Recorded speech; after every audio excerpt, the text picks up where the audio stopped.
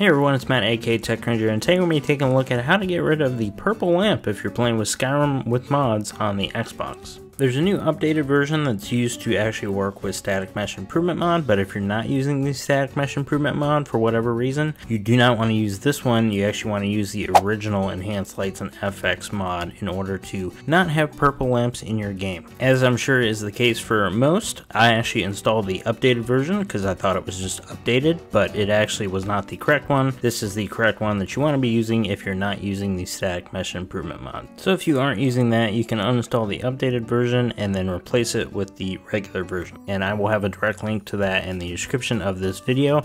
Close out your game, reload, and jump back into your save, and you shouldn't see any more purple lamps. Let me know if this video was helpful for you all. Leave a like down below, comment if you have any questions, and I will see you all in the next mod video.